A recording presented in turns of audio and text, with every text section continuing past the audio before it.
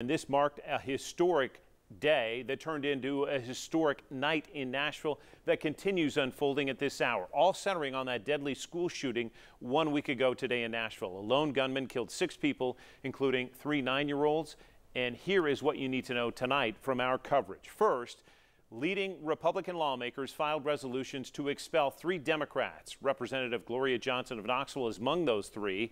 That follows a move late this afternoon by the House Speaker to strip those lawmakers of any committee assignment.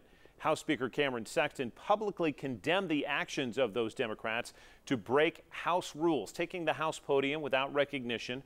The Speaker promising consequences. Representative Johnson says she takes responsibility for breaking that rule last week, but calls the move to expel her extreme.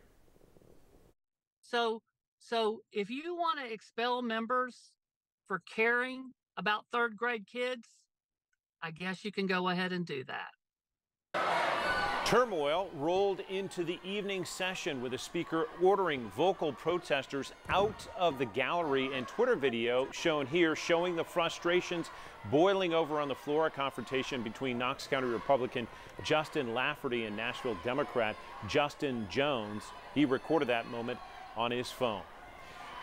One of the largest protests in recent history centered on renewed calls for Nashville lawmakers to pass tighter restrictions on guns. It's a direct contrast to a string of bills so far this session supported by the Republican majority to loosen gun restrictions.